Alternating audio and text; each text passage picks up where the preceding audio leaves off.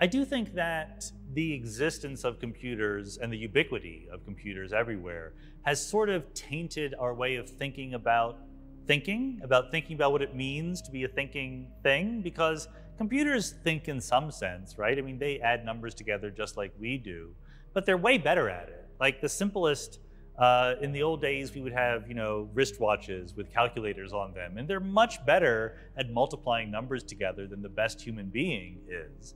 But they're dumber at everything else. And this sort of distorts how we think what it means to be intelligent. Go and chess are two of the games that human beings invented, and we hold them up as pinnacles of intelligent thought. And now computers are way better at those games than we are, and we kind of feel bad about it. But the truth is, those games are tailor-made to be things that computers can be good at. They're finite, there's a rigid set of possible rules, there's only a discrete number of possibilities. It's a very big number of possibilities.